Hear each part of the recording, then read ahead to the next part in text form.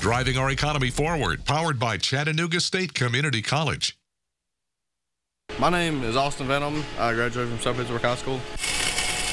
Wanted to further into a school and more of a career, so I chose Chat-State. We're fortunate to be here. I'm just in between Kimball and Jasper.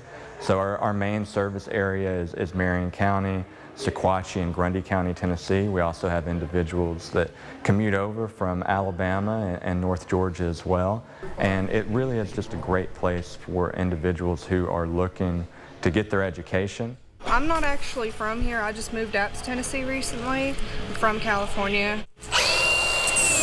And I really decided that I liked working with metal. So this is now getting me really into it since we didn't have any welding classes in California. You don't have to come here for a 2-year college degree.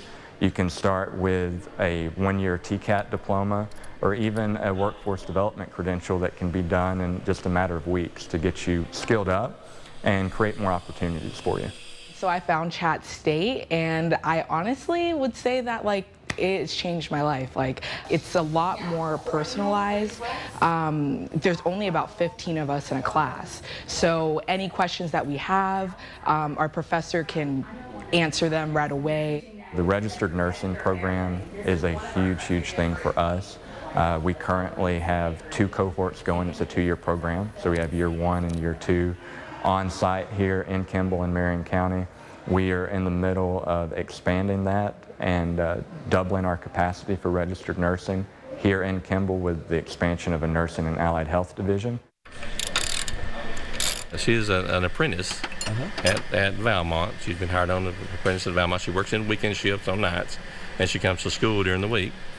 And we was talking about that co-op situation, so she's in the co-op program. It's bettered my family and showed me just what all I am capable of, instead of just hold myself back. I mean, I liked other places I've worked, but I've always wanted more. And here gave me the opportunity to have more. We work really closely with the Greater Marion County Manufacturers Association and ensure on a regular basis that we're getting feedback from them to provide the best instruction that we can to skill up individuals in the community for opportunity.